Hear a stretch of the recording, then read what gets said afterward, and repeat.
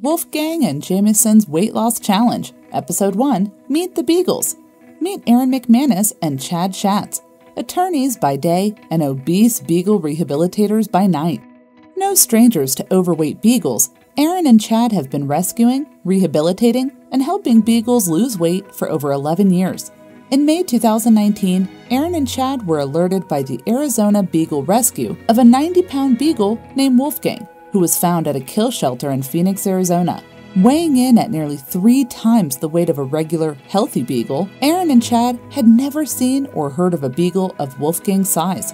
Although it was a mystery how Wolfgang reached this level of obesity, Erin and Chad knew they had to step in and help. Within a couple hours, wasn't a lot of time to think. We were at the shelter, physically trying to figure out how to get Wolfgang in our car. Once some logistics were worked out, Wolfgang came home with us. And that's where Wolfgang's weight loss journey began. Wolfgang, he couldn't fit out the dog door when we got him. He could only walk a few steps when we got him. Our first walk was to the mailbox. While the physical challenges were obvious, Erin and Chad quickly discovered there were other serious health issues that come with being with a morbidly obese dog. Our biggest challenge with Wolfgang last summer was the vet said you cannot leave him unattended outside because with him being so morbidly obese, he'll suffer from heat stroke so much more quickly than you would ever realize. Using a combination of diet and exercise, Wolfgang has lost over 40 pounds, although he's still not at his target weight.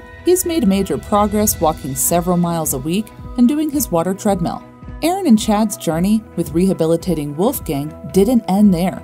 In January of 2020, Erin and Chad were alerted of another morbidly obese beagle, Jameson, who was recently surrendered by his owner at the Arizona Humane Society.